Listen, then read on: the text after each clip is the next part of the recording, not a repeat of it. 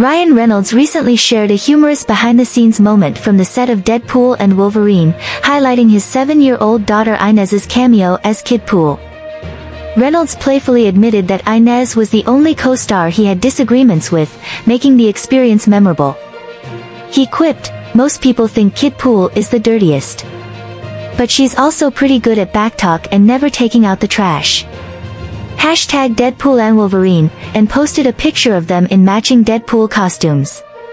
The film was a family affair for Reynolds, who stars alongside his wife, Blake Lively. They have 4 children, James, 9, Inez, 7, Betty, 4, and Olin, born February 2023. Each child made a cameo in the movie, adding a personal touch to the project. Olin appeared as Babypool, James as a Screaming Mutant, and Betty played the role of Hugh Jackman Wrangler, a role she embraced with enthusiasm due to her admiration for Jackman. Reynolds humorously described Betty's affection for Jackman as unconditional, noting that it manifested in playful, albeit aggressive, interactions.